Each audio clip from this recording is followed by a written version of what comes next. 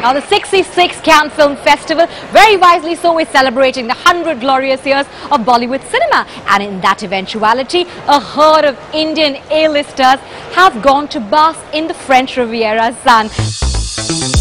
While Aishwarya Rai Bachchan made the 12th consecutive appearance at Cannes on Sunday at the red carpet premiere of Inside Llewyn Davis in a black and grey Elisab number, Cannes jury member Vidya Balan was also spotted in a Sabyasachi sari, posing with the southern superstar Chiranjeevi and his son Ram Charan Teja.